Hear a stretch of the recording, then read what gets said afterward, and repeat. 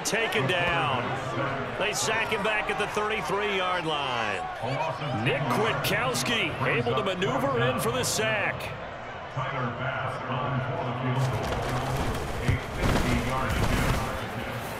And this is good. He was running out of gas there at the end, but he winds up getting just enough on it. And the deficit drops now from 21 down to 18. So a good drive there to begin quarter number 3, but they're only able to shave 3 points off the lead.